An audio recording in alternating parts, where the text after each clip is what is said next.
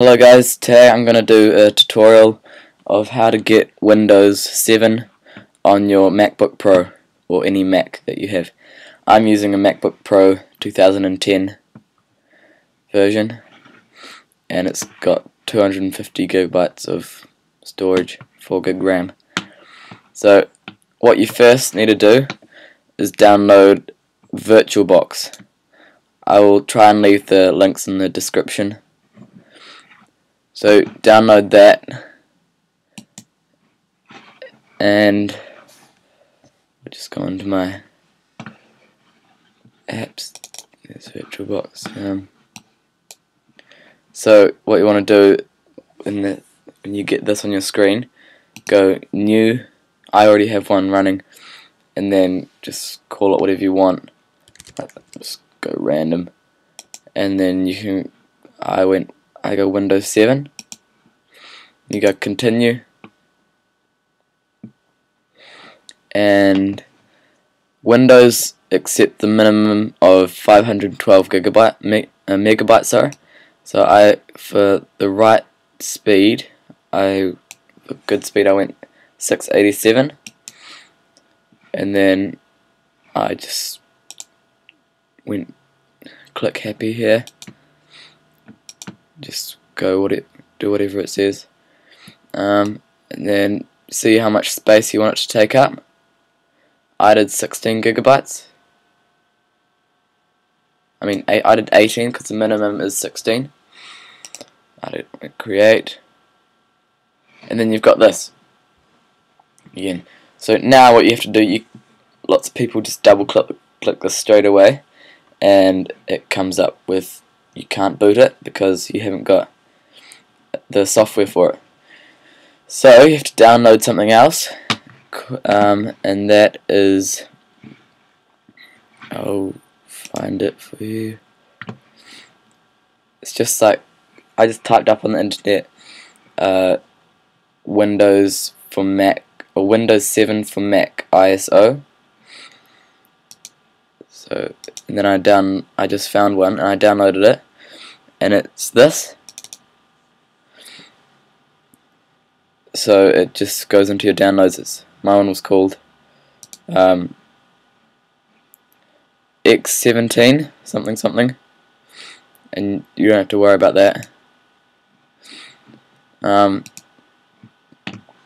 So when you've got this, you go into storage. This is what many people don't do. This is what you have to do, and then you click on this plus, and then go add CD/DVD device, and you go choose disk, and then just wait for it to load. Then you go on downloads, and then I did this. You just click on one of these. So you just click on that and then open. That's the thing that you just downloaded.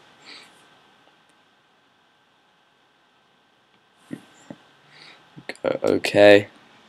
So now when you start up, you just double click. It'll come up, popping up.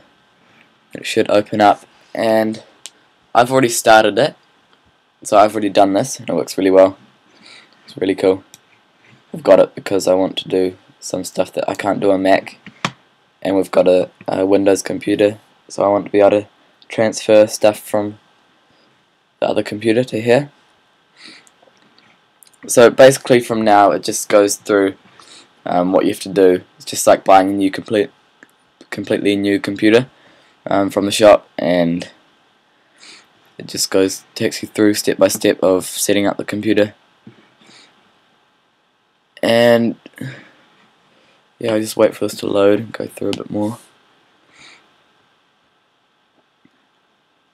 Actually, while that's loading, I'm going to show you what I typed up on the internet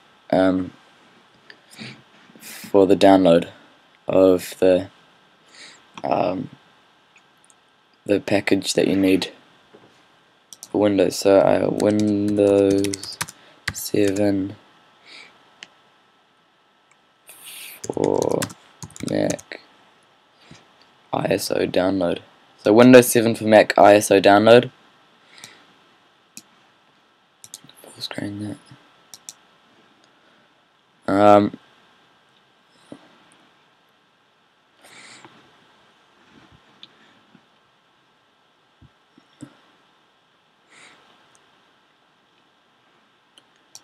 So this one here, I'll leave the link in the description. And you can either get the 32 or the 64-bit. And there it is, just right there.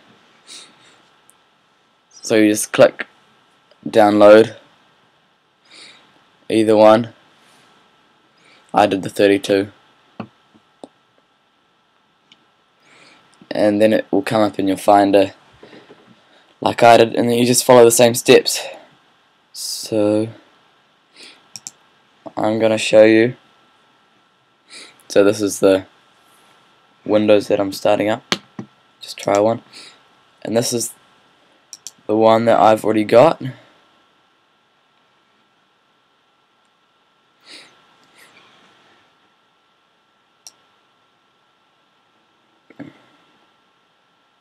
Right here.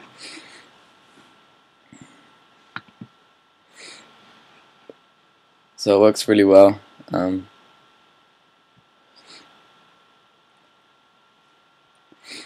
Yeah, so that's pretty much it. You've got all this. It's awesome. Just works like a normal Windows computer. So exit out of that. I still have to find out how to make it full screen, but I'm sure that's not too hard.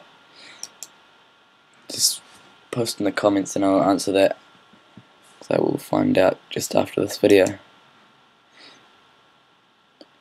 So this is the one that I'm setting up at the moment, and it says it's running, so you just got to put in your passwords and wait for a bit of loading. It's pretty fast, and it's got to choose what network you want, like this. It's got to just fill out all your information. So that's pretty much how to do it.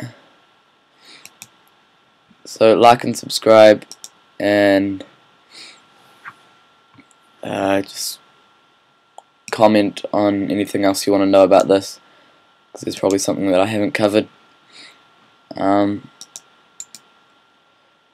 So thanks for watching, and hope you learnt something. Thanks.